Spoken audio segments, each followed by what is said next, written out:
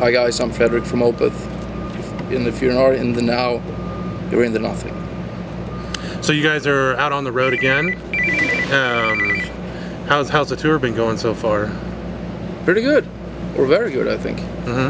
Been getting some pretty good responses from the fans. I think so. It was different in the beginning when they didn't know Heritage, our new record.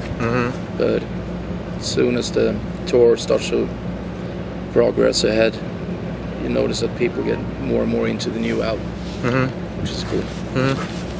Now, do you see the crowd getting into any particular song more than any other from city to city? Is there one that's more receptive? I guess they dig the Devil's Orchard. But we do start the show with that song, but oh, nice! It seems to work really good.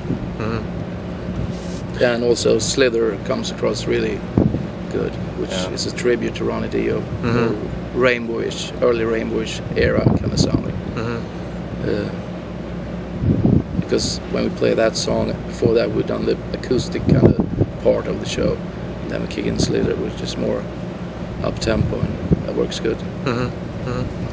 Now, coming out on this tour with the new record is being a little different from your previous stuff. Was it difficult to decide on what you wanted to play live on this tour? Yeah, in a way, it was Mike's idea that we should try to pick songs from the older catalog, which kind of connected with the stuff on Heritage. So this tour is slightly different. It's not, we don't do many of the super death metal stuff on this one, you know. But I was in the beginning, is this gonna work, you know? But it seems to work, you know. And Opeth has done similar tour before on Damnation, so it's a bit different run, but it's still got a lot of heavy stuff in it as well. Is it more difficult playing this set with the Heritage CD than previous albums? In a way, because we do the acoustic set and all that, changing guitars and all that. Seems a little more technical. It is. Too. But now, as we've done 13 shows, it's getting there. It's like you get into the routine, everything just keeps flowing. I've noticed a lot on the difference between the Heritage and, of course, Watershed, and the feeling that I get when I listen to it. It has a very unique feeling, and it still has that Opeth feel to it. Yeah, cool. I think so too. It's still very dark, you know. Yeah. Kind of evil sounding. It's not like we went commercial or anything on this album. I think it's... No. We wanted to do something that sounded earthy and not edited, and no sound replacements on drums and stuff like that. Yeah. That's pretty common these days. It's got a good sound to it, and you guys recorded that with some Pro Tools in the very beginning, I think you guys did. And then yeah, we did. That to the studio, and it came out very well. I like the sound, the unique sound that it's creating. It's really cool. You know. We kind of carbon copied the demo of the album when we went to the studio. So Axe and Mendes play the drums and bass live, and then they can listen to the vocal lines and the guitar lines. Oh, okay. So that's kind of good, because then they probably wouldn't do stuff that would interfere with the vocal line or anything like that. Yeah, that's cool. That's really cool. Touring here in the U.S. is a little different than touring maybe in Europe or in Sweden. Is the metal scene a little different here than what it'd be like across seas? I think it's probably bigger here. It's big overseas too, but and it's different, you know. Tour buses are different, but I do enjoy it here. It's fun. You know? Yeah. It's such a huge continent, so much stuff to see here. But we rarely get time to see anything though. But hopefully get to see the Grand Canyon someday or something. Yeah, that'd be nice. That'd be really nice. With your guitar skills, which I got to tell you are phenomenal. I mean, I've seen a little bit of the interview on Watershed, the making of Watershed and stuff like that, and you and Michael just seemed compatible. When you guys first got together, was that just right off the bat? Could you guys just, because you got to have a little compatibility to be able to play together, Was that easy for you and him to just sit down and just start writing? And, Yeah, actually, it was. yeah. Before I joined the band, we had a bit of a jam session at Mike's house, and he was showing me some Opeth riffs, and he wanted me to show him some technique stuff. Yeah. And I think he in a way was kind of secretly auditioning me then. Oh, See if I could play those riffs. Oh, that's awesome. That's cool. But for me, I mean, I had to, dig deep into Michael's style of guitar playing when I joined the band. Yeah. And I feel now, after 4.5 years, we make a good guitar team. Our Yeah. styles are a bit different, but I also had to learn his style within the riffs and the acoustic kind of style that he's really good at. He's got a very unique style of playing, even from back with Orchid and Morning Rise, and it's being carried that whole time. And I think it's awesome to be able to hear an album and almost know that it's Opeth. Hear a song or something. It's really cool. And that Lord Alfred Hall that you guys played at a few years back, how was that? Was that pretty exciting? Or it was pretty exciting. Yeah. Until the camera dude stepped out the power cord to my guitar rig. Is that what happened? Yeah, that's what happened. Oh wow! Because I noticed that I think it was a Lotus Eater. I think it was. It was, yeah. Mm-hmm. This very left out kind of part, which is just me playing this picked chord shape. Yeah. It was fun. But it was an amazing experience playing there. Oh, I bet. Yeah. And stop looking up in the ceiling because it's so huge. Wow. It's difficult to get a good sound there also because it was built for opera and stuff where they didn't mic up anything. Oh yeah. But it was pretty massive. That's cool. And you guys were actually one of the first metal bands to play. I don't think any band who had growl vocals ever played there before. Wow. So, Wow. first thing Axe did, I remember, was play a blast beat when he got his drum set up. That's amazing. That's awesome. That's funny. It's like groundbreaking, for that type of establishment. Yeah. That's awesome. How did that whole thing come about? Well, because of the anniversary shows, we could, I guess, since we did less shows, people would travel longer, so we could pull off and play a big show. And also we wanted to do the DVD there, and pretty cool place to do a DVD, I would say. Oh yeah, definitely. Like frame the Evolution X tour with that DVD in Royal Albert Hall. So it was cool. And it was sold out, so it was quite amazing. Yeah, definitely. Now, what can the fans here, for instance, tonight expect from your guys' live performance? What do you have in store for us tonight? Well, it's selection. It's focused on heritage stuff.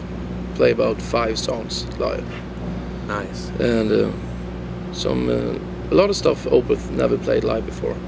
Really? Like Throw the Winter, which was written for that TV game God of War, and Patterns in the Ivy 2, stuff like that. Porcelain Heart from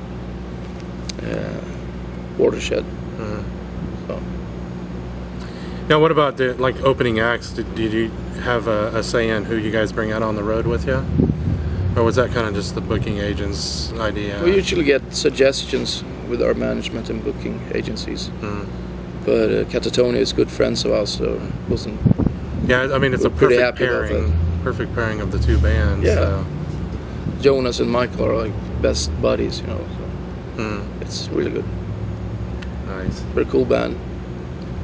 Pull off a good show. Oh yeah, I bet. When you first started playing, was there any certain band or a key band that might have influenced you to take your guitar playing a certain direction? Did you have some favorite bands back when you first started? Yeah, we'll start out with Kiss, AC/DC, Iron Maiden, Judas Priest, Dio, Ozzy, all that. Just kind of tie in and influence you and take parts of that. Yeah, well, it was mainly Ace Frehley who got me to pick up the guitar. Oh, yeah. But when I started to practice a lot, it was Michael Schenker who inspired me, because he had such a great tone, and I saw this thing with MSG live on TV. Oh yeah. That really wow, can you do that with a guitar? Wow. That really inspired me to play a lot more. Wow. Yeah. Like, once again, it's phenomenal. I mean, I watch you play and I'm just like, wow. I mean, it's pretty amazing. Thank you. Was that something that came natural to you, playing guitar? Did you take lessons? Did you teach I yourself? took a few lessons, yeah. I started out quite early age, and I was pretty determined at an early age that I wanted to be a guitar player. I think I started playing at 10, 11 maybe. Wow. But at the age of 13, that was when I started practice, like 7 hours a day or something. Wow. So that's what it takes. And I went to high school. I quit school when I was 15, and started work at the factory to buy my first Marshall amp. You know, so it was just, Right. Nice. Wow. so I was lucky.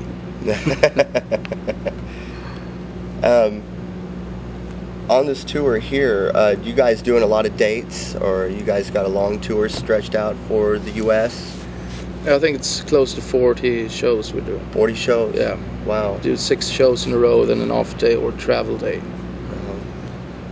So it's a pretty tight schedule. And Wow. then we go back home for 3-4 days, and then we do a European tour for 35 shows, like something like that. And then we go to Australia. So we're gonna be back home like 22nd of December. Wow. Yeah. You ever get homesick or want to, you know? Yeah, of course. I mean, you Yeah. miss family and stuff, Yeah. but The excitement of the tour probably keeps you going a little bit. it does. Yeah. It's always fun to stand on stage and play. Yes. That's awesome. No, something I've started asking bands recently is, because we've had all these social network sites pop up, Facebook and Twitter and stuff like that.